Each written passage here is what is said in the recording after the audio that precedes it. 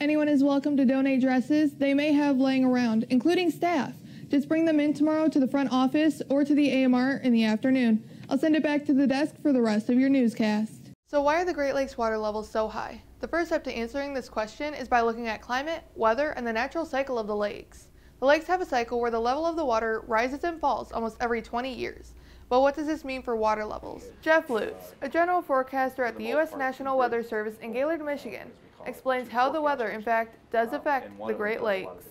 Earth's atmosphere is 1.78 degrees warmer than its long-term average, meaning everything else on Earth also warms, including our water.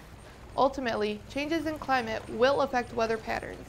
Climate change can influence severe weather by causing longer droughts and higher temperatures.